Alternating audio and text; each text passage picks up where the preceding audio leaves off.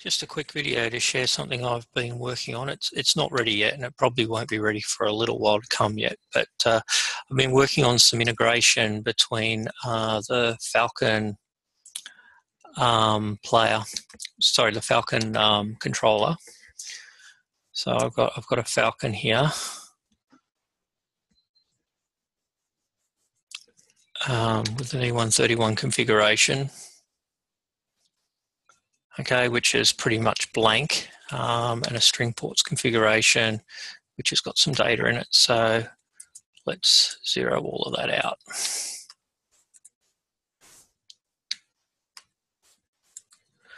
And we'll save it. Okay, so now what I've got in my show here is I have the Falcon controller defined. Here it is here. You can see I'm using unicast, so its IP address is there. And I've got a bunch of models that are connected to it. So if I go over to the models, there's some I've already set up. So the first one are my faces. So this face here. So I've added this controller connection property, and here it says that this is a WS2811 string, and it's on the output port number 1 on the Falcon controller. This one here is also 2811, but on output port 2, and this one here is on output port 3. And I haven't done it for the mini trees, but the mini trees, this one here. So that one is going to be on port 4. And all the mini trees are chained together. So very quickly, we go through, we set all them up. So that they're all connected onto string port 4.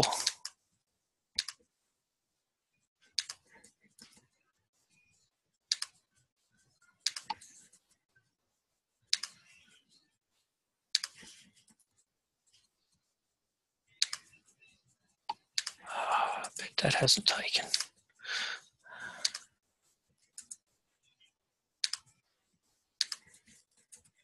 So you got to remember to press tab after you've pasted something in, because it doesn't actually take.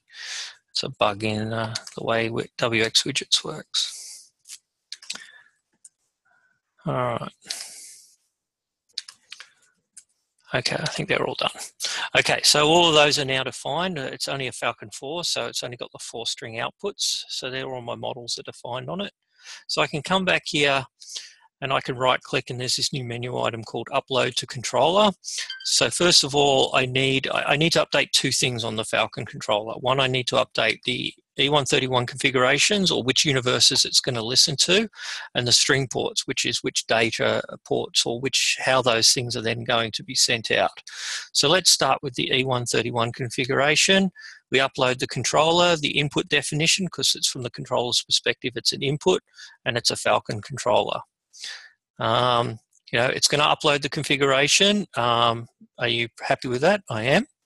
And it's done.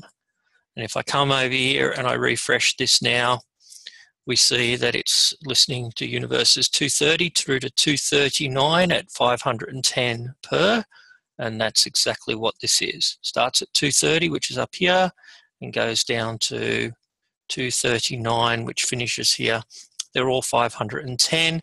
This one starts at channel 34971.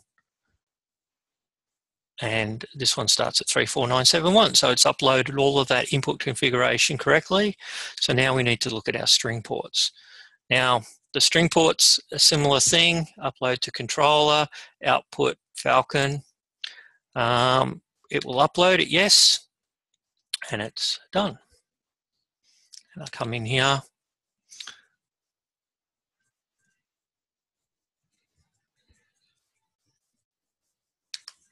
Come on. There it is. Okay, and it's come up. Let's check that that looks okay. We'll start with our faces. So our face left here is on 36345, which it is, 36345. Face 2, 34971, 34971. Not sure why I was complaining about that. The third face is on 35658, which is correct. And then the mini trees, the first one is on 37521, which is 37521, and there's 38 pixels per, and there's 10 of them, so that's correct. 34971. Not sure why. Okay, it's not complaining anymore. So, okay, so that configuration has uploaded correctly. Now, of course, having uploaded it, I may now have different color orders. These might be GRBs. This first through might be GRBs. You know, maybe this one is reversed for some reason. We save that. Okay, and just to prove that this actually does update, we'll put a 1 in there so that you can see it update. And so we'll come back to our setup and we're going to re-upload it.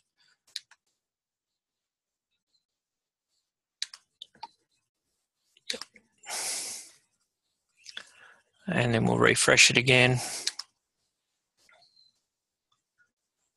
So we don't want to resubmit the form, just want to reload it. Okay, so you see it's uploaded it and it's kept the color order and the direction. So all of these fields over here don't get changed, so you can safely re-upload it without worrying about whether it's going to screw up any of this configuration, which obviously can't be uploaded from Xlights because it's not there. In theory, serial ports will also work. I haven't tested that because I actually don't have anything to test it with.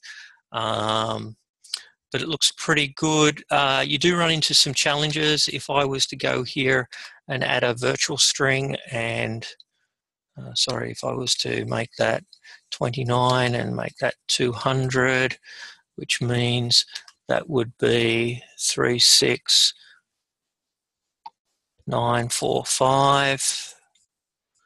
Okay, so I've split this into two virtual strings, and maybe I've changed that direction. So now we've got some challenges because this is much more complicated, and obviously Xlights knows nothing about virtual strings. So when you do an upload at this point, what happens is you get this error. So it's detected that string port 1 has virtual strings defined. Okay, proceeding will overwrite the first one only, and you'll need to manually correct everything. So if you click yes now, it's going to replace this back with the original 229, and it's going to leave this second row unchanged. If you click no, what will happen is it will totally ignore port 1, so it won't update either of these top 2 rows, but it will proceed to update all the rows beyond. So that's going to be one of these limitations, because we just don't have enough information to know what to put up here. All I can do is either blindly just update the first row for you, or leave it for you to go and update. So this is one of these things which is going to work for people that keep things reasonably simple. At the moment, I've only got it working where there is either one model per output or multiple models per output, but not one model spread across multiple outputs. I still need to work further on that, and I still need to work on the concept of a model that spans multiple controllers, and I'm not sure that's even going to be possible. But looking to solve the problem of getting people's configuration correct with the minimum amount of work, at least minimize the amount of duplicate entry. I'll post this.